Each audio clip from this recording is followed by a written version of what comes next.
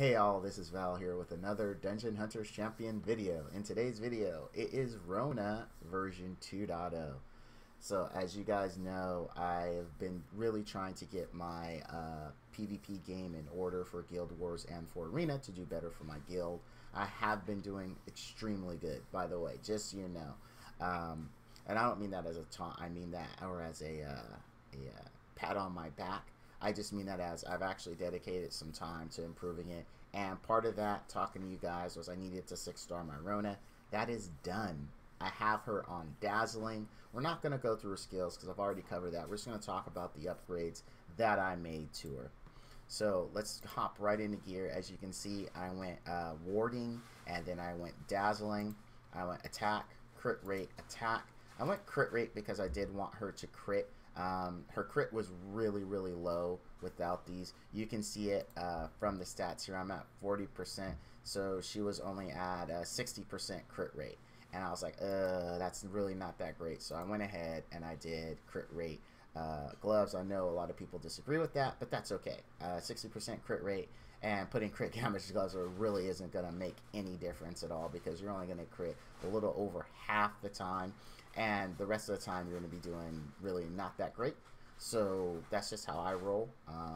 If she had about 80% crit rate, I would have still went with crit damage gloves. In that case, I feel that anything over 75% is viable. Anything under that's just not worth it if you're going for a crit damage build.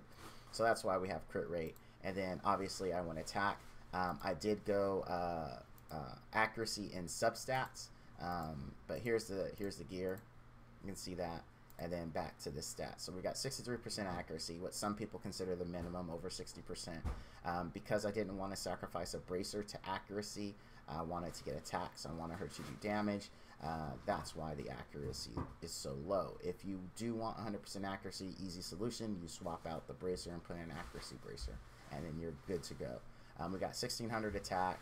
We've got 25k HP. This is not very good for Arena. You do want, I would say, roughly about 30 to 35k at minimum, and the more the better. Even for your DPS units, you do want that, and really I consider it DPS. But I did get quite a bit of resistance, so I'm hoping that she doesn't get stripped and that kind of thing. So remember, I am using her in Arena. And I do use her in SW because she's a better stripper than Kiva, because she's just as reliable as Kiva. Kiva is not unreliable. It's just she also does damage, and you can't beat that. Kiva does no damage. Kiva just lives. That's the thing. She lives and she strips amazingly well. But unfortunately in SW, the damage is just a bigger bonus than only being able to strip. So all that stuff aside, let's hop into some matches. Alright, so this is kind of like my standard team here, right? I go with the immunity, stun and strip, Valeron, and then a DPS unit. In this case, we're going to 100% rely on DPS. 120% rely on DPS. We're not going to go with the accuracy lead. We are going to go with the HP lead. I'm not sure how this is going to do. This may be asking too much of her. But I wanted to fight this team because if he strips, we have someone to strip back. We also have Zinnia to back up her strips, which I don't think we're going to need to strip with Zinnia. And we should be okay. I'm not sure. Maybe I'm asking too much of her. Maybe I should bring in another DPS like my Washi, and then just have her here for stripping and Washi here for DPS, and just forego immunity, because I'm always trying to work without immunity. As a lot of you guys have told me, you run without it. It is perfectly doable. Plus with Washi in there, I have a 33% attack lead. We'll see how it goes. Well, let's kill the Vamp. I think the Vamp's going to be the bigger issue here. Alright. She's going to need a heal. Let's get that out there. Alright, so far so good. She's doing really well. I guess she heard me say, I don't know how good she's going to do, and she wants to just immediately prove me wrong. Let's get some strips in there. Let's get some cooldown reduction. And wow, I am really impressed. Wow, that was really good. That was really okay. Let's do this again. Let's kill the Vamp.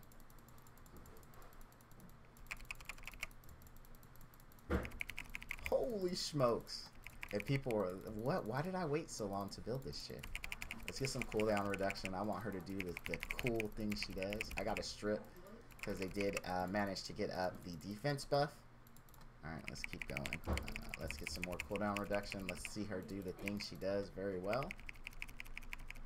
We're really working that. We didn't even have anyone focused. That was good deeps without anyone focused. Good job. Wow. I am extremely impressed. Okay. Well. Well. Alright, I can hear Donald Dump. I can hear Smitty. I can hear their comments in the YouTube video.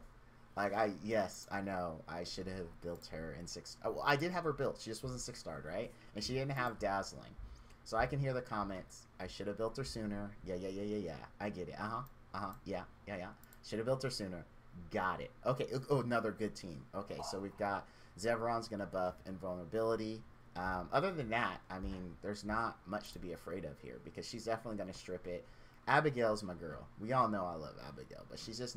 She could work in Arena because her shred is 25% ignore defense. So you're not really working. Like, if you build her slightly DPS-y and make sure you have enough accuracy for shred to land, but you also bring another DPS to take advantage of shred, because I don't think she can do it on her own. Even if you built her, like, really DPS-y, like, I mean, extremely DPS-y, I don't think shred gets the job done, just her.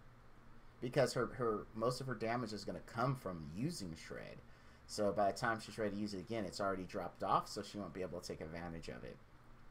Maybe since it's AoE, if you put her on Dazzling. Oh, okay, this is a Wrona video. See, I just like Abigail. I want to make sure she's viable everywhere, even when it's not on my team. Okay, so we're going to kill her first. We're going to kill Abby first. I'm sorry, baby. I'm sorry. All right, here we go. Get some stuns in there. Oh, my Wrona is taking some damage, but that's alright. We got Valoron came in there, helped out. Alright, let's get some stuns. We need stuns. Right here. No, stop.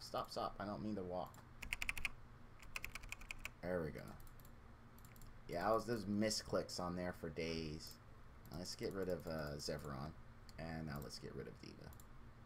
We don't really worry about Diva when we have immunity. She's not a priority because the stun isn't going to last, and that's really her biggest threat. I'm not worried about her heals. We're going to out-damage her heals with this particular team, no problem.